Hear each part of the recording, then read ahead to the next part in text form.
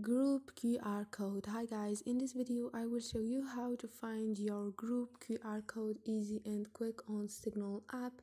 So all you need to do is go to your Signal, and here guys you can click on the group, click on your profile, and now guys you can click on group link, click on share, and here you will find QR code, click on it. So here guys you can, here people can scan this QR code and will be able to join your group. So this is it guys, hope this video was helpful for you. This is how you find your group QR code. Hope this video was helpful. If it was, don't forget to subscribe, don't forget to like the video, and see you on the next video.